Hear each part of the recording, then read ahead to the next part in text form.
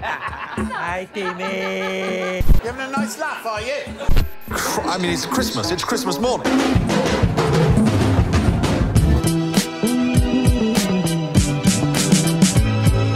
Hey!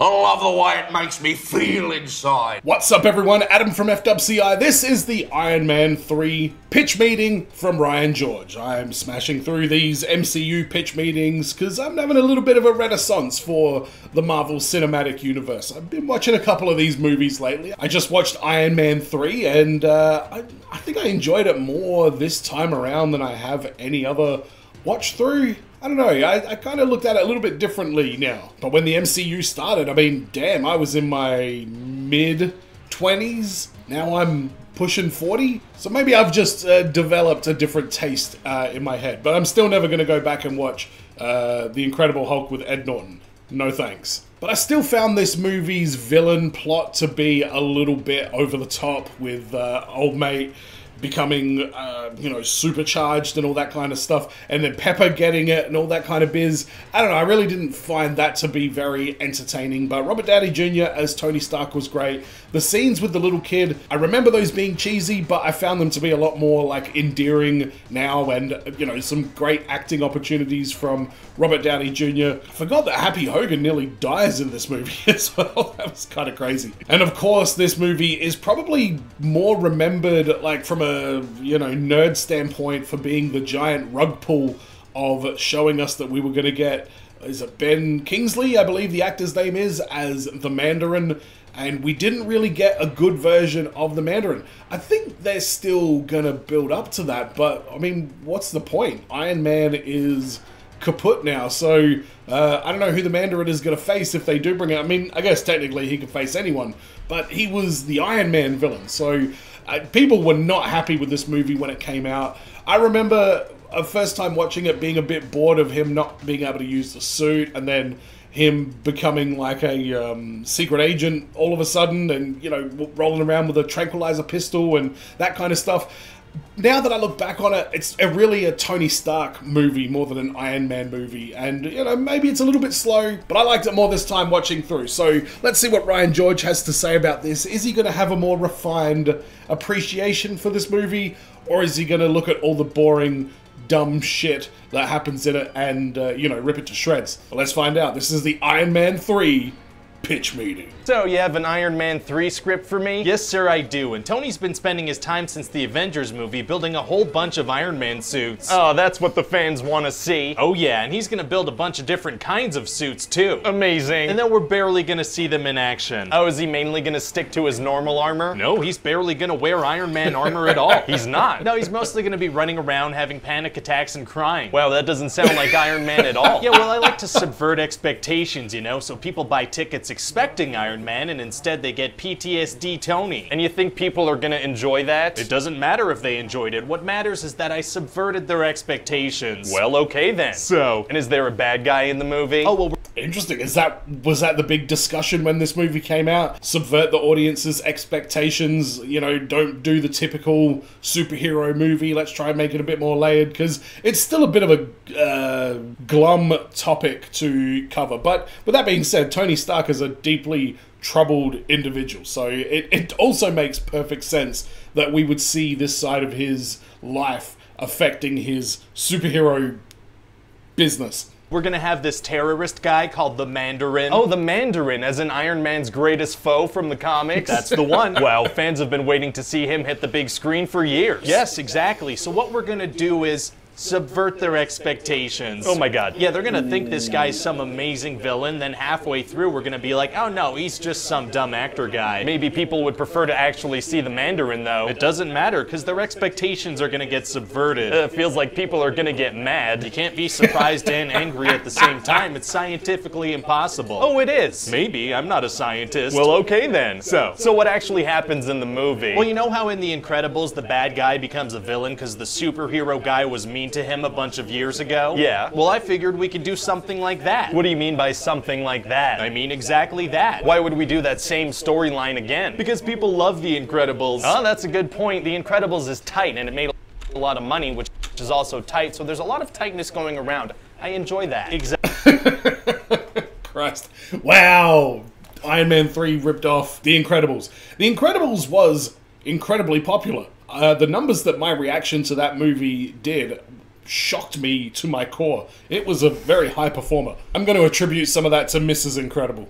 Exactly. So who's this bad guy and how was Tony mean to him? His name is Aldrich Killian, and Tony told him he was gonna meet him on a roof in 20 minutes and then he didn't show up. And that was enough to turn him into a villain? Oh yeah, plus he said he thought about killing himself when Tony didn't show up. Oh my god. And Tony had a one-night stand with this girl Maya that same night, and then she also turned evil. People were really taking stuff personally that night, huh? Oh yeah, really sensitive people. Wow. Anyway, so Killian... I mean, fair enough, but I could also understand that, you know, the two of them in the same place, getting jilted by the same guy, getting into the same business, would walk the same path. And Maya put together this program called Extremis. And this thing basically lets people regrow limbs and heat up and heal and shoot fire and stuff. Okay. But also sometimes they explode, so it's bad. Yeesh. So what's their plan here? Well, Killian wants to kill the president. Why? Because Killian's a bad guy, and killing the president is a thing that bad guys do in movies sometimes. Gotcha. And what else happens? Well, that's not quite true. Killian's plan is to manufacture terrorism on both sides, and his way of doing that is to get the government on board with his shit. Killian's plan was a bit mundane and like standard, but it definitely wasn't, he's a bad guy, he does bad guy things, and that's it. Well, out of nowhere, Tony goes on TV and invites international terrorists to his house. Oh wow, so I bet he goes home and prepares for battle. No, he goes home and doesn't do anything at all. What? Yeah, and then his place gets attacked by helicopters and he's all surprised. But he told them to come. Yeah, so he has a hard time fighting them because the only suit he has available is a prototype that's not even combat ready. What is going on right now? The action is gonna look cool, so I'm hoping people don't realize how ridiculous the setup for it is. Oh, it's gonna look cool. Okay, carry on. Yeah, so anyway... It was a very cool looking scene. Between Tony and Killian. Oh man, it's gonna be hard for Tony to protect himself against a guy who can breathe fire. Actually, it's gonna be super easy, barely an inconvenience. Oh really? Yeah, Killian can breathe fire, but he doesn't use that in the fight at all. Why not? I don't know. Fair enough. Also, Tony's gonna have like 30 remote-controlled Iron Man suits fighting by his side. He has 30 remote-controlled suits? Yeah. So why would he even go there physically? Because it's the big final fight, so he has to be there. Seems pretty reckless. Yeah, and we're also gonna have Pepper fall off a crane. Oh, so she's gonna die? No, luckily Killian gave her superpowers for some reason, so not only does she not die, but she comes back and kills him. That is lucky. Yeah, so anyway, then Tony blows up all his suits because he's like, we're not gonna need those again. Well, I mean, in the next Avengers movie, he is gonna need them. Yeah, after the movie's over, we're gonna pretend like none of this happened, so it's cool. Hey, where were the Avengers in this movie? How come they didn't help with anything? Yeah, I know, right? But why didn't they? That's what I want to know. Like, hey, could have used some help here, guys. So is there a good reason, or there better be? Not even just the Avengers, just S.H.I.E.L.D. What about Nick Fury and Maria Hill and Hawkeye? What's Hawkeye doing at this point? If you ask me. Okay, never mind. Great, so what do you think of the movie? Do you think it's gonna do well? Is it gonna have Iron Man on the poster? Yeah, it'll do fine. Yeah. Wow, the $1 billion club! God, not only did Iron Man 3 beat the Avengers international box office opening, but something or other. That's kinda crazy. I didn't realize that movie did so well. I guess it, you know, on the heels of the Avengers movie, Robert Downey Jr. was just beloved at that point. It was, again, like I say, this was like the peak of the MCU, but wow, good for you, Iron Man 3. So yeah, forgettable villain in this one, even though it's Guy Pearce, my fellow countryman from Australia. Yeah, I don't like it. It's kind of similar to Thor: The Dark World. I just did a pitch meeting reaction to that one as well. Malekith's like motive and how he was going to execute his plan, the stakes were just way too high. And it would have definitely called for intervention from somebody other than just Thor by himself.